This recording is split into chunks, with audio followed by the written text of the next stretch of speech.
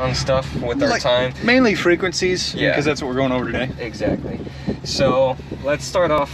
So what do we call this side, this screen? PFD, primary flight display. This side? MFD. Perfect, multifunction flight display. Yep. In the middle here, we call this our audio panel. So this is everything to do with what we're hearing. Yep. Okay. So we've got a COM1 mic, COM2 mic, COM3 mic, COM1, COM2, COM3. So if we want to talk over one of these comms, we're going to have the mic selected, because then that means when we hit our push to talk button, that's going to be the frequency we're talking over, whatever's tuned into those. Now this plane, it only has plugged in COM1 and COM2. We don't have a COM3. Okay. We've only got 2 sets of frequencies there. Okay. But you got to think, this system is in all sorts of different planes, so there could be a plane that does have 3 radios. Yep. We do not, so this really doesn't do anything. This little speaker button, that's going to make the volume come out on top of our heads here. Because down here we also have a handheld mic. So let's say we're flying around, you can hear everything coming through your headset, but when we push our push to talk, you should see a little TX pop up saying that we're transmitting. So let's say that button isn't working, it's gone out. Well, just grab down here.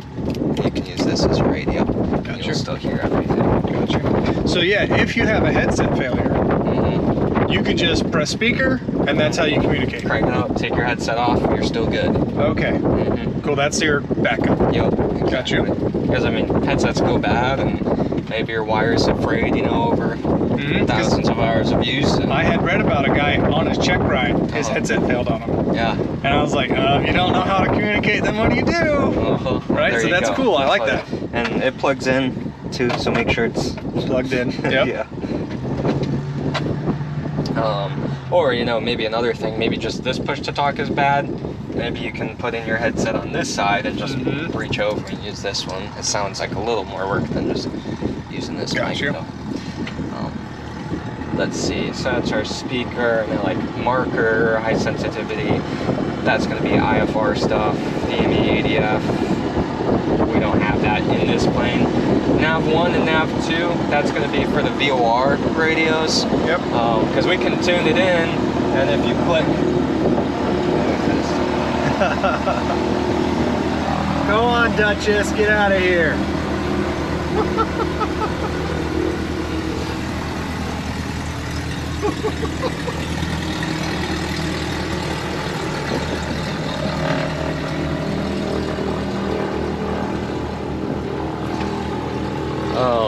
So if you click on there, you can hear some Morse code. They put out the identifier of the station so that you can confirm it's the correct station. Gotcha.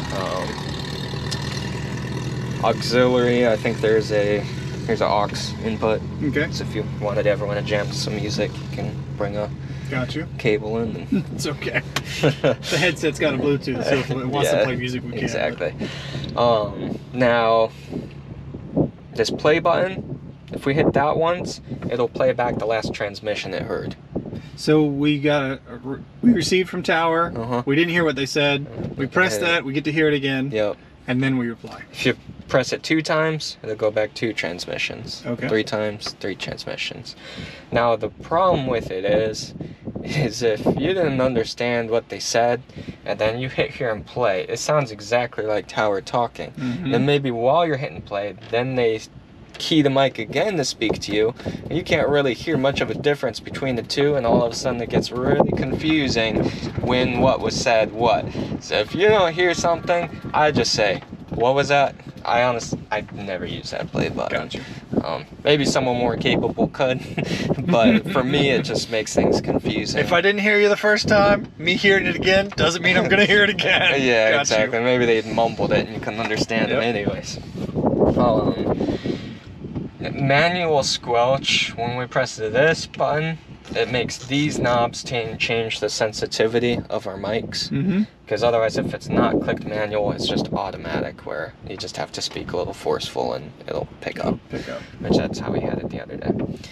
Now when we get here, crew, ICS isolation, so that's intercom system isolation. If you just hit pilot selected, you're going to be the only one that can hear air traffic control and you're not going to be able to hear anybody sitting in the plane. You won't be hear any of them. If I'm talking, you won't hear me even, because you've only got pilot selected. So I'm just listening to the radio. Let's say everybody else wants to have a conversation. Exactly. I disconnect all of them by pressing pilot. You're coming into Vero. Everybody's talking. They're having a good conversation. You don't want to have to tell them to shut up. Yep. You hit that. Now you can focus on ATC, and they can continue on. Yep. Or if it's you got another pilot in the front, loud kids in the back, you can do pilot and co-pilot together. And it disconnects them, but we're still good. They can still talk together. We can still talk together. We'll both hear ATC. Got you. So honestly, it's a nice tool. And then otherwise, just these knobs here. See how pilot, it points to the little circle? Yep. And passenger to the big one, meaning that this knob here is only gonna do your volume of what you hear everybody else talking. Not ATC volume, just The passenger volume. Exactly. Whereas this big knob is gonna do me and the other two in the back. Gotcha. So if we're flying along and I'm way too loud and you're like, dang, Luke is deaf. Like, why has he got it up so loud? It's completely separate on your own. You can adjust it where you want and it doesn't change mine one bit. Gotcha. Okay. Yeah. Okay. Because that is you are louder than ATC for me.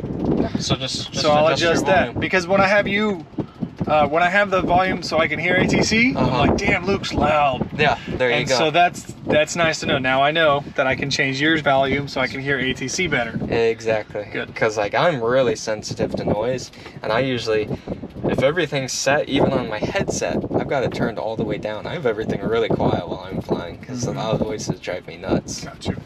I'm deaf, so I don't have that problem. Huh? What? Huh? Don't play that joke with me, son. All right. Let's turn on the screen. Let's see some frequencies. I wish it had a little computer voice, like initializing system. Right. Garmin G1000 at your service. I'll just send them a letter. They'll take care of that for the G4000. I'm sure they'll be right on it. Okay, so when we just have this, the battery, not the avionics turned on, this side boots up, so then it gives us all our engine gauges. Right over here, let's see, can I brighten it up at all? I think it's set on auto. It'll actually like auto dim and whatnot, but otherwise you can use this knob to adjust how bright it is. So up top, so top left, that's our nav frequencies. That old style navigation. We'll get into that after you've soloed. The Morse code stuff you said, yeah. So then this knob here for our nav, that's how we can change frequencies. So what's in this box is the standby, and then when we swap it in, now it's active. Okay. Okay. Whatever's in the box is standby. Exactly, which is opposite of what you would think looking at it. But whatever's inward of the screen is what's tuned in there. So then over here, which frequency, if we have COM 1 hit, who are we going to talk to? 121.725. There you go. And that would be Leesburg ground. Leesburg ground, got you. If we wanted to swap over the tower, how are we going to do that? It says COM right there. Press that. A little more firm. Okay. Yeah, it did. It's just old. There you go. There you go. Perfect. So that's how they switch. The inward frequency is who we're talking to. Okay. And if you wanted to change to a different frequency after that, we just turn the knob. Just use your knobs. Little knobs as little. Yep. The decimals, big one does the big numbers. Got you. Okay. If we want to change our volume for tower, they're really quiet. You and I volume is fine down here, but tower is really quiet. How could we do that? The volume for tower on my headset? No? Is it this? Yep. There we go. Okay, so the little knob is volume, push to squelch, meaning if we push that in, you'll hear like static over it so that you can kind of hear where the volume would be. Okay. Because percentage is all like relative on what it has in the first place to give, right? Yep. Because these planes, around 30-35% is pretty loud. The other planes, you'll need it up at like 70%. So you can push to see, wait, where is 30% sound like? So if you put in 70% in here and they start talking, your ears will bleed. Gotcha. Let's turn these ones on. So now it just turned green. Okay. Because the avionics are on. So now the radios are actually on. The radio wasn't on before with avionics off. Okay. So, no, here now we've got COM2, and see how it's got RX there? Yep. That means it's receiving something. So now it's not receiving something. 134.32 is, because that's weather, which is always going. Yep. So if I hit, I think we're gonna hear a noise because of low vacuum, but let's do speaker. And off it goes. See that? Whenever they talk, you see RX. Got you. So that's a good indicator as well to know, you know, is my radio working? Well, here's RX, I don't hear anything. Oh, where's my volume? Volume, okay. Because then, like, let's say this random frequency here, if I push our mic, We're transmitting. CTX there, Yep. and this started flashing. Yep. So we're transmitting. Cool. Hopefully nobody's on that frequency. Oh. But yeah, so that's how you can tell if that button's working or not. Because if you're hitting that, you don't see a TX. Yep. Yeah, something's going on there. And then this one is always receiving. We're just not selected to listen to it. So that's, I could hit just COM2 to listen, but now look at that. We're listening to ground and weather at the same time. Okay. So then if we're listening to it and someone goes to get a clearance, so let's walk over the tower. Now I've got no idea what they're all saying. So instead of doing that, I just pretend like I'm gonna talk to COM2. Because now I'm only listening to one frequency. Okay. Got you. Make sense? Yep. Now, let's say that we came down here. Well, now that it switches, it changes our volume for that COM2 as well. And if I come up here, the box moves up as well. But let's say we just listened here. Notice how that box didn't move down. So let's say I want to change my volume and also listen to this. Well, then what I'm going to do is I'm going to push to bring it down. And that's what you're controlling. Then I can change my volume. Gotcha. And push back to COM1, because we see push for 1 and 2. Got you. To change in between. Okay. That's really all there is frequency-wise. It's just going to take a little bit of time to be able to do it as fast. Yep. No, it's good. It's good to see the volume and how to control the frequencies. Playing with this a little bit and like the inside versus the headset, we'll get there. Cool. Then on this side, enter. That boots that up. Because what we'll get more in depth later on is, let's say that you decided to go down to Vero.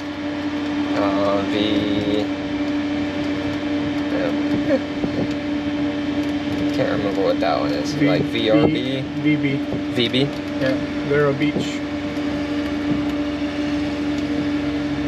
Maybe T? No? I think there's an R in there somewhere. You think it's VRB? A VRB? Like Vero Beach? I think so. VRB? Yeah. Perfect. So I've got Vero. I'll hit enter, enter. Alright, so that's activated. So now it did a line, and that's assuming we can just fly straight over Orlando International. Okay. Which, I don't know if that'll happen or not. But over here, there's a whole new world. You don't even see a button for it. You just have to move this knob over a little bit. Yep. And look at all these different sub-menus. Yep. It's a lot. So, waypoint, here's the airport information, and it's got Vero. It's got all our runways. Yep. It's got frequencies, because if I push in, get a little cursor, I can scroll down, and let's say I want to put tower in. Oh, if that's highlighted, it's just going to go into wherever that box is. Yep. So if I hit enter, now we're tuned in, and now, switch. Boom, we're good to go. And now I want ground and standby. Boom, we're done. Nice. And it's all the same. Yeah, I swapped over on yours as well. If I wanted to see a METAR, I could hit WX for weather, METAR, and TAF. We're not high enough to get reception for it, but that would be on there. Back to our info page. I mean, you can do intersection information. We're gonna get more in depth on all this stuff. We've even got Sirius XM radio in here.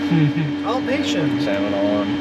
System status to see if anything's. If you get a red X, you know, on something, you can scroll in here real quick and see, you know, well, what module was it, so that you can let the mechanics know. Gotcha. Hey, this went goofy.